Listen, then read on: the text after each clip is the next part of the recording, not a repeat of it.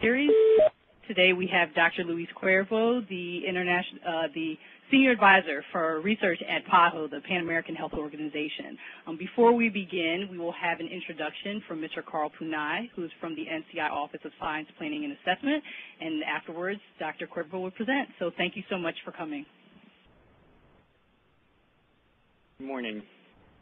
Thanks for joining us and for bearing with us. Welcome to NCI's Center for Global Health Seminar Series. Today's presentation is by Dr. Luis Gabriel Cuervo. Dr. Cuervo is trained as a physician, holds a Master of Science in Clinical Epidemiology and Biostatistics from the Universidad Javeriana, and is qualified as a specialist in family medicine at the Universidad de Valle. Dr. Cuervo currently serves as a senior advisor for research promotion and development at the Pan American Health Organization. Today's presentation focuses on how the landscape for health research has been transformed recently in Latin America with the emergence of new tools, collaborative research, and the integration of scientific research findings into health policy and healthcare delivery. So with that, please join me in welcoming Dr. Cuervo. Thank you. Thank you very much, and thank you, Carl, and Akira, and Melissa, and Christopher for all the arrangements for this presentation today. Appreciate it very much. I work for the Pan American Health Organization, and the Pan American Health Organization is the oldest public health international organization in the world. It started 110 years ago, and it started to a great extent with all the concerns that were about yellow fever, and the Panama Canal was being built, and that's when there was a realization that health issues were international issues, that diseases would move along, and basically when the World Health Organization was established, then it was decided to avoid duplication and just have PAHO, the Pan American Health Organization, to also be the regional office for the Americas of the World Health Organization. So it wears kind of two hats: as a specialized agency for health of the inter-American system and the regional office for the Americas of the World Health Organization. Okay, what we're going to talk about today is pretty much about research management, how to organize what is being done to organize research and to facilitate that people can use and produce research that makes a difference in their places. And these first images are about the Panama Canal. And we have an art exhibit. It's called the Art for Search exhibition. And the Art for Search exhibition has, we've done it with two different artists. One is a documentary photographer, Jane Dempster, who took these images, and the other one is a portrait photographer, museum photographer, Theo Chalmers. And where we highlight champions, people that have, through their passion and energy, made a big difference in making things happen.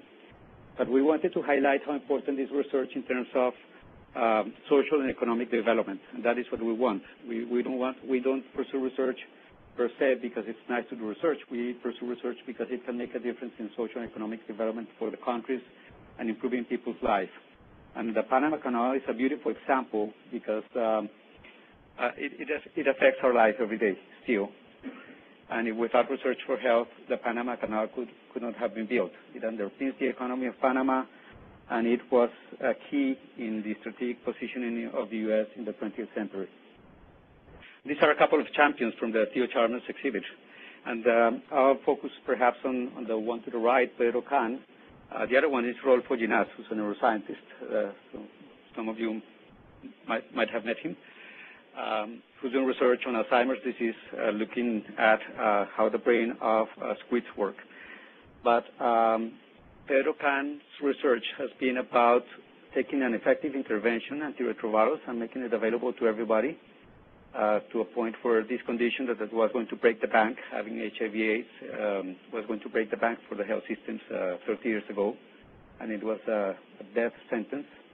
And nowadays, a person with HIV/AIDS, if they have access to antiretrovirus, they can live a normal life or a near normal life. And that completely changed and made this population to be able to contribute to society and have a good life. So that is the sort of story that we want to stress, and we use art to tell those stories and to persuade the economic sector that they should invest more in research for health. So the emphasis, and this is the kind of ideological part behind all this, is that what we have here at the base of this hourglass are the policies on research for health, the international policies on research for health. And I'm highlighting three, and the three of them are quite recent. The first ones were the strategy and plan of action on intellectual property, public health and intellectual property rights, and the policy on research for health that we have here at the center. And then a year later, in 2010, WHO's World Health Assembly approved the strategy on research for health. But of course, the policies would do nothing if there's no champions behind it to implement what the policy proposes. And what these policies focus on is basically strengthening the health research systems, which is what you have here. So you have the different building blocks of the health research system: a capable workforce, clear policies, information, knowledge, and communication, the structure and regulatory framework, well-equipped institutions, and financial resources. And the idea of the health research systems in the countries, and this is how it's placed in the countries of our region, is that they support the health system itself. So you have the building blocks of the health system on the top. But all this is for one purpose, is so we have healthy populations. Now, it all happens in an environment where you have determinants of health, and many of those are outside of the health system itself. So when you look at the main causes of injury, for example, in a region, road traffic accidents, and many of the interventions are not done in the health system, in the health system itself. You have to work with the other sectors, with transport and so on. But this is how we can support that there's a functional health system, and that's the idea of the health research systems. So the policy on research for health, which is kind of our guiding document, and this was agreed by all the member states in the Americas. So we're talking from Canada to the southern tip of South America. All the countries agreed on implementing this policy on research for health. It has 6 main objectives. We'll go through them very quickly. We summarize them on these bullets: quality, governance, human resources, partnerships, standards, and impact. Let's look at what they mean, how they're spelled out. So in terms of governance, is to strengthen research governance and promote the definition of research agendas. In terms of quality, the focus of the policy, I'm getting some water, to promote the generation of ethical, relevant, and quality research. In terms of human resources, improve the competencies and support for human resources involved in research. A partnership to seek efficiencies and enhance the impact and appropriation of research through effective and strategic alliances, collaboration, and the building of public trust and engagement in research. And in terms of standards, to foster best practices and enhance standards for research. And finally, the impact, to promote the dissemination and utilization of research findings. So if we go back to the hourglass slide, what I want to highlight here is that what we've proposed is that knowledge translation becomes the catalyst for the whole process of strengthening the national health research systems, because you cannot do knowledge translation if you don't have all the system working. So basically, that's become a pillar of the implementation of the policy, developing those capacities in the countries to take research findings and implement them into policies and practice.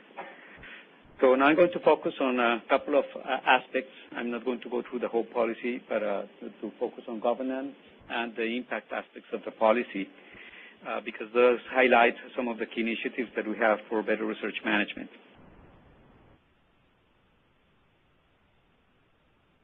So in terms of governance, the focus has been, or to tell you a little bit about how we ended up here, is basically when we were visiting our countries, you'd go and ask, what capacities do you have to do research here in Guatemala? And typically the answer would be, oh, we have no capacity to do anything here in Guatemala. Do you have ethics review committees? Well, I know of one, but I don't think we have many. They basically, we didn't know what the landscape was. So much of the focus to be able to have some research management and some governance has been to gather the information so that you know what's missing and what's available, and make the best use of what's available. And to do that, we work in partnerships. I was showing this as a system. So when I'm talking about an objective like governance, actually we're touching on each of the other objectives anyway. And we work in partnerships with CORED and with the Ministries of Health of Brazil and Panama later, and Mexico, and other partners, Wellcome Trust. And we brought together high-level technical delegates from science and technology and the health sector. And we asked them to tell us about how their national health research systems worked. And with that information, we populated a wiki page, meaning a website where people can put information themselves. Everybody can contribute to it. So we created a critical mass of information about the national health research systems, and then from thereafter, people have been populating that site and contributing to it. So we can organize the information about governance and policies, priorities on research for health, research institutions, ethics review committees, so on and so forth, and I'll show you a little bit about that. And we then took that information back to them. We've been doing a little bit of analysis and updating it. And so we have done those in these conferences, the first Latin American Conference on Research and Innovation for Health, the follow-up meeting, and the second conference, which was last year in Panama. And as a person from Central America put it to us, he said, we knew we had a problem, but we didn't know where to start. And now that we have mapped out how the national health research system should be built, we know what's missing and we know where to act. So this is actionable information, and I think that's a key element. The web page, all the sites I'm going to show here and all the resources can be accessed in our first in the address that I put in the first slide. Sorry, I'm going to go back so you can take note of it, because that is the one-stop shop to access, and it's this one, PAHO.org/research portal. That will take you to all the information we're going to share today. So let's go back to where we were. And this is how the screenshot of the health research web for the Americas. And you can see there's a molecule there that has the information organized according to the different components that we have there, so the policies and so on. And having that information has allowed us to do some first analysis. This is one that was published in 2009 of 14 countries, and we have now one that's been sent for publication. So we'll have an update for 2012 of how the national health research systems work in the region. The information and the interface works in the 4 languages of our region, meaning English, Spanish, Portuguese, and French. And this is the kind of maps that you can get also from, you can get information from individual countries, or you could get a map like this one. And this map had just like 5 bullets on the left 3 years ago. Those are the policies on research for health. We haven't done a very good work of disseminating this yet. So you go to the countries and ask who has a policy on research for health in its country, and nobody raises their hand. Most of the countries in the region have a policy on research for health now. And most of those countries now have also an agenda on research for health, priorities defined. And not that that always on its own makes a difference, but if you are going to engage in a partnership or send a grant application, of course, it should be good to show that it responds to the needs of your country. And we have also been able to map the ethics review committees in the region. And for Latin America and the Caribbean, actually we work for the whole region, just for Latin America and the Caribbean. I focused here on Latin America and the Caribbean because I understood that was the interest, but also because for these maps, the response we've got from there has been much more than what we have had from Canada and the U.S. So if you look at the maps, it looks like if there was not much going on here, but it's just because nobody has gone into the task of uploading information about your institutions. But these are the ethics review committees in the region. You can download the whole database. It's all open. You can actually go home into a specific area and get the information, even the address of the ethics review committees, where they're based, how they're constituted, if they're in a hospital, in a center. So you can, for example, look at Central America. And this screenshot, we found 58 in Central America. Sorry, I didn't change the map there. And we took these 2 meetings, like the NetTropica meeting in Honduras, and they took from there and they provided information about the centers.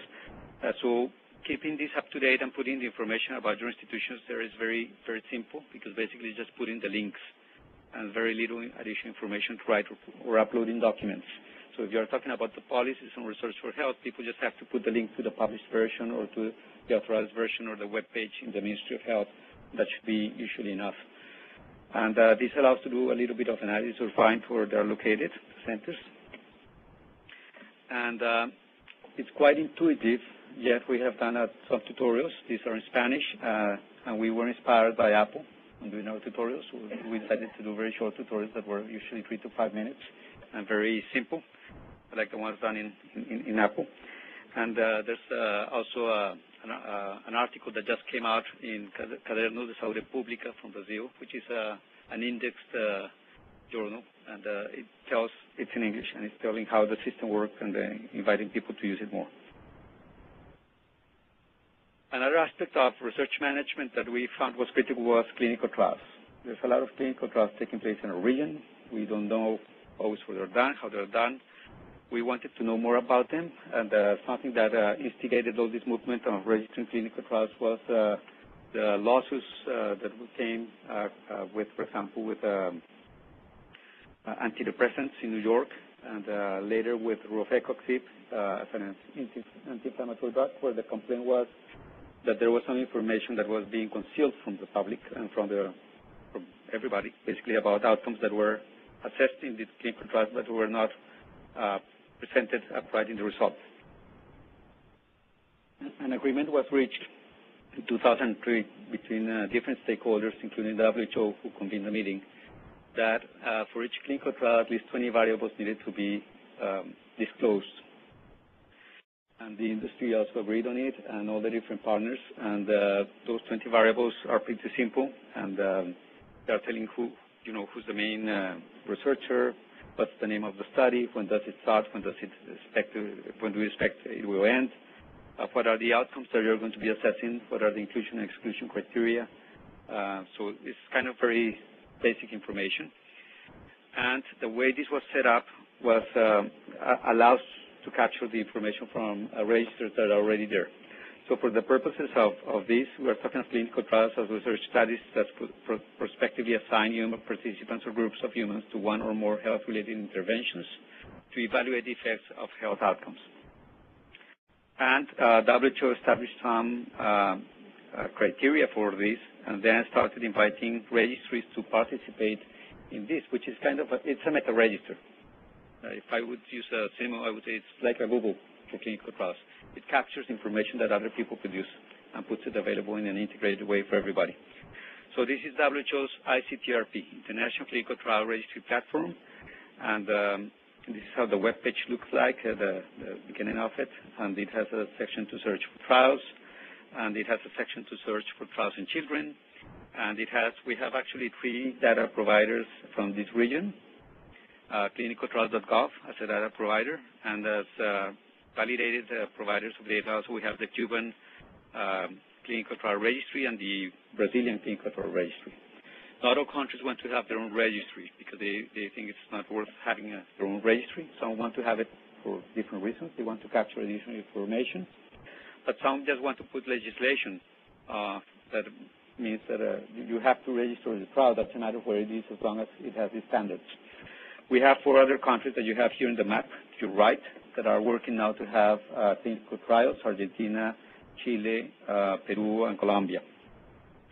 But when you think about Central America, probably they don't want to have their own registry because the amount of clinical trials doesn't justify having 2 or 3 people hired just to do registration.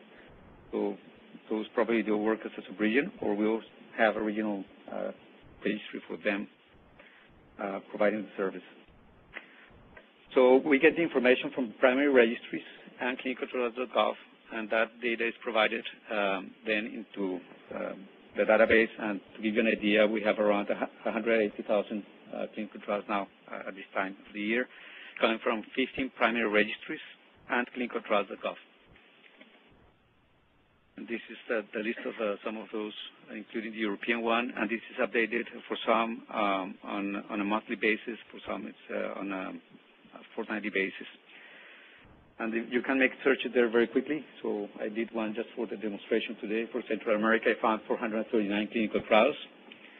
Of those, 103 are in kids. and 173 are currently recruiting participants. Of those, 38 in kids. And you can get the information for each clinical trial. You can touch on the hyperlink there and get all the information from the variables. And that has allowed, of course, to understand a little bit more how clinical trials are being done in the region, who's funding them. In some countries, most of them are funded by industry. In some countries, most of them are being funded by the government. That changes from one country to another one. These are not one slides. I took them from Ludovic Reves, who kindly lent them for the presentation. But basically, he's looking at maternal mortality. So he went there and pulled out the information of maternal mortality and found 150 clinical trials and found that 65% of those done in this region are from Brazil and 13% are multinational. So we can start learning a little bit about how this works and what kind of topics they are addressing. And similarly, I think it's Joshua who's working on neglected diseases, and you can get a similar picture. So you can go there and learn a lot about what's being done in the countries or who's the expert on what field, because all that information can be pulled out from the clinical trial registry. And this is what has happened with clinical trial registration since we began. So clinicaltrials.gov was there from early on, and there was a lot of information already available there. And there were the other trials, but we have been following what has been the trend on registrations since we started with the ICTRP. And what you can see is the total number of clinical trials has been growing steadily, and the number of clinical trials that are recruiting, meaning the new ones, has been growing as well. So people are registering new clinical trials. There's incentives for this, like you don't get your paper published if you didn't register. And in some countries, we're getting the funding institutions and regulatory authorities to also use the clinical trial registry. So, for example, you don't get your disbursement made for your study unless you have registered, or the ethics review committee, which is the case in PAHO, will not approve your proposal until you have registered your proposal. Some regulatory authorities are working on, like, they require that the clinical trials used to support the inclusion of new technology are registered. And if you look at clinical trials in Latin America, this is how it goes for the country. So you can see that Brazil takes the lead. All of them are growing steadily, but Brazil is really pulling everybody else. And these are clinical trials in children. So that's the kind of information that we can now get that 2 or 3 years ago was impossible to pull together. Now, in terms of impact, how do we make sure that people can use the research findings? And we know that there is a big gap between researchers and policymakers that we always talk about. Why do these guys don't use this if we have shown through trials that it works so well? The policymakers at the same time, well, I cannot wait 2 or 3 years for someone to do a study to answer a question I have to answer tomorrow to the press. How we can bridge that? And one of the key initiatives in summarizing evidence that I want to use as to showcase here is the Cochrane collaboration. Probably you've heard about it. It has around 30,000 volunteer people doing summaries of research evidence. It started mostly on the clinical field. It's now moving more into public health and other things like health systems research and equity issues. But it has a lot of clinical research behind it. Well, the person who started the Cochrane collaboration, or inspired the Cochrane collaboration, was Archie Cochrane. He didn't start it. He inspired it. Archie Cochrane was the Secretary of Health of the United Kingdom. His concern was that there was a lot of research there, and people kept doing research about the same issues. So there was a moral imperative to use that research and not to expose people to new interventions, for example, without knowing if they work when all the information was there, but nobody was pulling it together. So Archie Cochrane was one of the key people in promoting that others came and started working on the methods to do research synthesis and to summarize research, and to move from having the kind of parochial and anecdotal research being guiding our decisions to having access to the global evidence once we had the systems, the information and technology systems that allowed us to do that.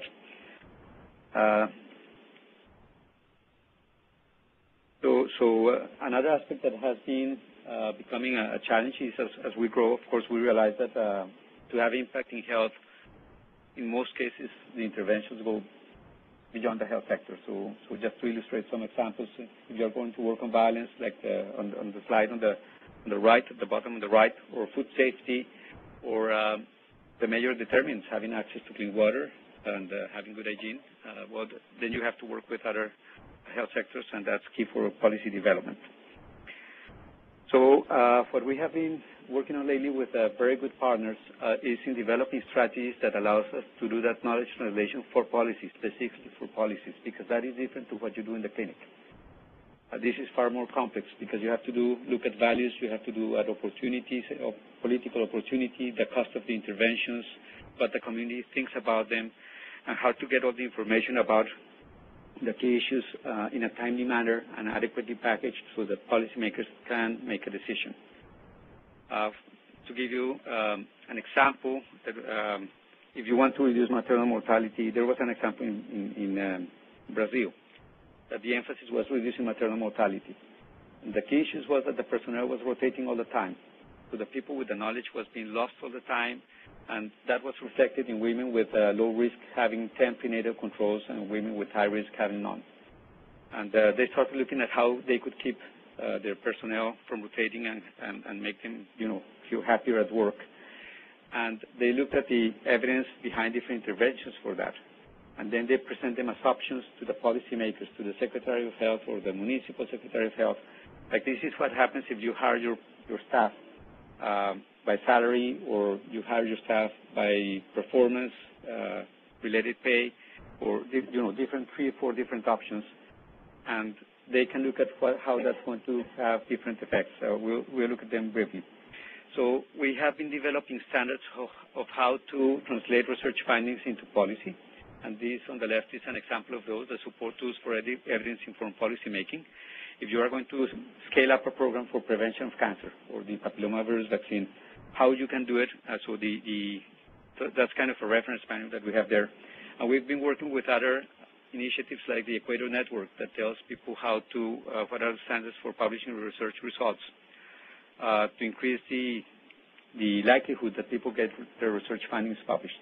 That's a big issue in most of Latin America and the Caribbean, and also because of language issues, but one of the big challenges is if you don't have, people don't get trained as frequently on how to get things published, and they have more challenges on getting their research findings out there. So that's part of the work we're doing.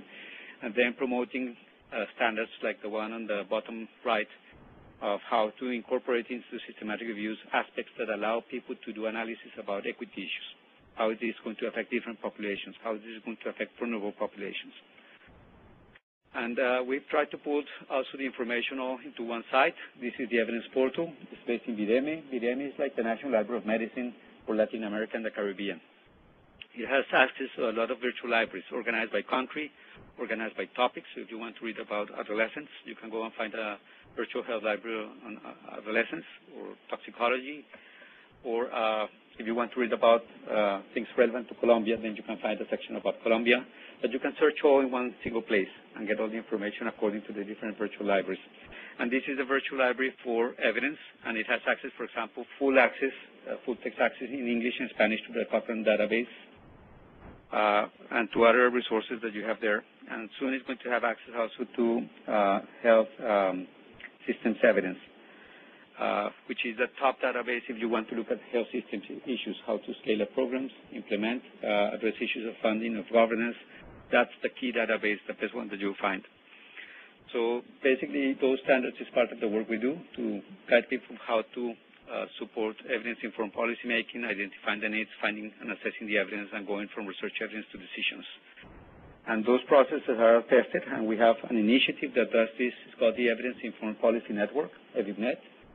It's active in 44 countries. We have it here in the Americas. And EVIPNet is being kind of the catalyst for the whole process of developing the national health research systems, because it's a knowledge translation platform. That is why we did the evidence portal, so that people using EVIPNet could find all the evidence they needed in one single site. That is why we have partnered with McMaster to have the health systems evidence available in all the languages of the region, so people can go there and pull out information about governance arrangements, financial arrangements, delivery arrangements, or implementation for their programs, so that the interventions that you develop here, for example, can be scaled up into policies and into the practice around the world. So that's the, if we have time at the end, we can do a quick search here and show you the kind of documents you'll find, like how to scale up a program on cancer, what works better in screening in different settings, and so on and so forth. I just did a screenshot to illustrate. So I went into one of the documents I found when I did a search for interventions for cancer. And this is, for example, all of the documents in that database, which has around 8,500 documents. Most of them are systematic reviews or policy briefs. And all of them come with a summary of one page, and they have been graded also for quality. So this tells you which countries are participating in the study, in this case the USA, United Kingdom, Australia, Canada, Netherlands, Sweden, Denmark, Norway, Switzerland, Taiwan. This systematic review tells you how many studies have contributed from each of the countries to that systematic review. It has a quality assessment with ANSTAR, 9 out of 11. That's a very high, so it's probably a very good study. And it tells you about interventions to improve continuity of care in the follow-up of patients with cancer.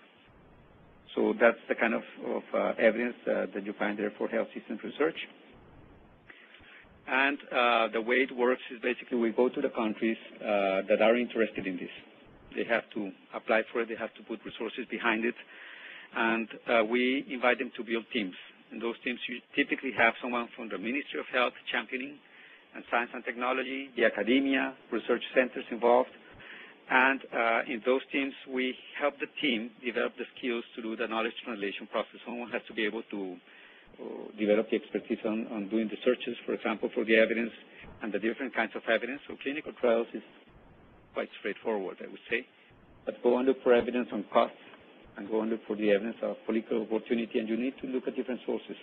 So those skills have to be developed in those teams. And then we accompany them. We take them by the hand and doing their first policy brief, which is one of the first things they do. A systematic review, policy brief, and they use that to go and have a discussion with the different key stakeholders in their locality of, like if we're going to implement 3 different options, which ones would you go for? Can we combine them? Shouldn't we combine them?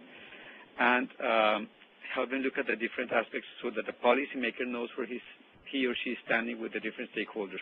Not looking at consensus, but knowing what does the union think about the new proposal to increase the quality of care in this hospital. What do the doctors think? What do the patient representatives think? And what you have here on the left side is a map of the countries where currently we have this initiative working, the EVIDNet. And on the top is just a reference from the Lancet to the initiative. So if one wants to have a quick look at how it works. And this is how it works in the practice for us. Basically, to give you, to illustrate, Dominican Republic had a problem with the quality of water and sanitation. They were asking PAHO for technical support on how can we improve access to water and sanitation with a human rights perspective. So we first did a systematic review, which is here. And the systematic review provided evidence that could be used in other places because the evidence usually translates well from one place to another one. But the implementation is different in every place. The characteristics of Dominican Republic and Guatemala are so different when it comes to implementation. But the evidence was here, and that evidence was used to inform then the policy dialogues, the deliberative dialogues, which this is how the report looks like. And all that information was used then to take it to the Rio +20 discussions. And in Rio +20, they looked at the evidence and what was being discussed, and basically they decided to include water as a determinant of health from their own words. And that has been used also to develop a task force, evidence-informed task force for the control of cholera in Hispaniola, in the island where Haiti and Dominican Republic are located. So we started from the evidence into getting into the policy, the high-level policy, then with Rio +20, and then into a technical program to reduce cholera in Hispaniola. And these are reports of policy dialogues and deliberative policy briefs, and deliberative dialogues. And the value of showing, the reason why I bring them is because this is not work done necessarily by our team here in headquarters. Most of these are done by the countries. This is something that was done by a team based in Chile, and they want to know how to finance treatments of rare diseases in Chile. Of course, this is not work that we're not talking here of research done at the bench, but if you cannot get this working, then you are not having the impact of that research that was done at the bench. This one was fascinating. This is in Peru. Their team implemented the guidelines that WHO gave them to reduce anemia in children. And they were monitoring because that's part of the process. And what they found was anemia was staying, it was level or was actually getting worse. It was not getting better. And they were doing what WHO was telling them to do. So they looked at what was the issue, and they found that there was an issue of adherence. People were not taking the treatments that were given. There were a lot of cultural issues that were not considered in the implementation. And their work was on how to improve adherence to the micronutrients to reduce anemia in kids from 6 to 36 months old. And we have the follow-up of that, and the follow-up is that now it is having a lot of impact, and WHO took the lessons learned from there to improve the way that adherence is looked at in the different countries where they are being implemented. So to illustrate, these are the titles of some of the policy briefs that are finished now, and you look at different regions doing on different topics. Some are clinical, some are very much research management of the health sector. Balance, micronutrients, you have different things there. Dengue control, treatment of financing options for rare diseases in Chile, which you already saw. And these are the ones that are currently under development. We actually do have a group working in the U.S. It's in the U.S.-Mexico border. And it's so they are looking at different topics, especially on obesity and control of diabetes. And this is an example from Piripiri, which is a municipality in Brazil, where the Secretary of Health, who's not a medic, the Secretary of Health in Piripiri is a lawyer, decided to implement this. And this is the example I was telling you of how they were hiring the people. And the evidence that they found in the policy brief guided them to choose a different way of hiring people, and now the rotation of personnel has been reduced. And what we focus on is on the process, that the process is right. We are not expecting to see always a health impact, because that takes too long usually, and we don't have the resources to do it.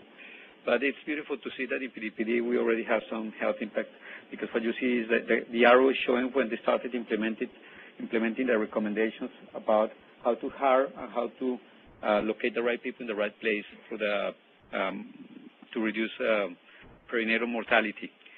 A policy brief like this one looks just like a triptych. You open it, and it has 3 or 4 columns according to the options, and just a very short paragraph for each one. Like, this is how much it's going to cost you. These are the risks involved. This is what the community thinks. This is the expected impact of the intervention. And so it's an evidence-informed decision for the policymaker, who usually will not have time to read all the studies. And all this we do through partnerships. So we seek efficiencies through these partnerships, and all that work has been done with different partners, like Universidad Católica Chile, McMaster, Wellcome Trust, and many others. Other examples of partnerships we have with TDRC, the Imam Pajo, a Train the Trainers scheme to train people in teams doing research in Latin America and the Caribbean on how to manage the research. And that has enabled us to train over 350 researchers and more than 45 trainers, and to set up training centers in Jamaica for the Caribbean, in Honduras for Central America, in Cali, Colombia for the Andean region, and in Brazil. So they are running more or less autonomous now, and the idea is to train these teams on how to better do research management. Or with the Canadian Conference Center, we have, for example, webinars, different aspects of the implementation of research, how to summarize research, where to find the evidence, both for the clinical and the health system research aspects, and how to report research, and so on and so forth. So those are just some few examples.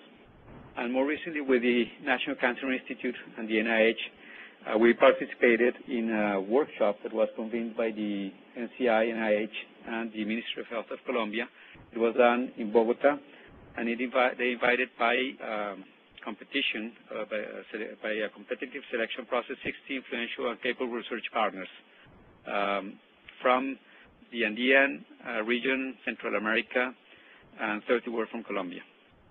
And the idea was to give them key information and capacity so that they are more successful when they apply for grants here at the NIH. We also have support from the NCI recently with having a delegate, our Advisory Committee on Health Research, Luis Alejandro Salicrup, joined us there a month ago in Hamilton. And we invited John Davis here for a lecture that was done at the Stone House at the Bethesda campus. And John Davis is a guru of health system research. So he came and gave a lecture about how to take research findings into policy level. And he's the chair for knowledge translation at McMaster. And we are talking now about actually having someday, and I encourage you if you have any inspiring ideas about this, of having the Art for Research exhibits here at the NIH. It would be very nice to have them here. They've been around the world, but we haven't had it in Washington yet. So the last slide is this one. And in this last slide, what I had was some ideas of what I thought could open a discussion in the 10, 15 minutes we have of how we could partner or support your work. What we have there were tools. So if you're going to do research with the countries of Latin America and the Caribbean, you could use them to inform yourself, to know what the policies are. If anyone wants, we can do a live demonstration of how to go and pull out the documents, for example. But the idea of this, of course, is to enable you to do better research and partnerships with Latin America and the Caribbean. But we could look at other aspects of things we could do, like aligning and harmonizing capacity building efforts, like the ones that were done in Colombia. We used to have one in the Caribbean in the future, so we could work on that together, and that's already being discussed. The area of health system research, which I know is not the backbone of what the NIH does, because we have much more basic and clinical research here. But I know there's an interest, and I understand that Francis Collins has an interest in knowledge translation and making sure that the research findings are translated into policy and practice, and there's a lot of experience of know-how of networks in the region and in other regions that we're using for this. And the reason why we work as a network is when we develop one of those resources you saw there, like the support tools, we make them available to all the regions.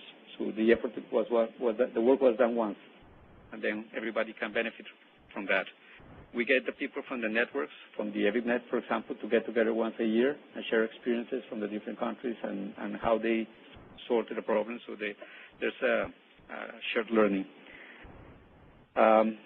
So I think this is summary, the key two elements I wanted to highlight here from how the policy and research for health is being implemented, and that's research governance, that we know what's been done in each country, that the people in the country can know about it, and look at the quality of what they're doing, because now they know what research is taking place, at least for the clinical trials at this stage. They know what are the research institutions that have been registered, the ethics review committees. So now we can start looking at how to improve the quality, for example, of ethical review, or how to measure the standards of what they are doing, and how to work better with them. And the other aspect was knowledge translation, and that's what I wanted to show you here, and I'm open. I would invite questions now, and if you need any demonstration, I'll be very happy to do a live demonstration looking for trials or for information about the countries. Thank you very much.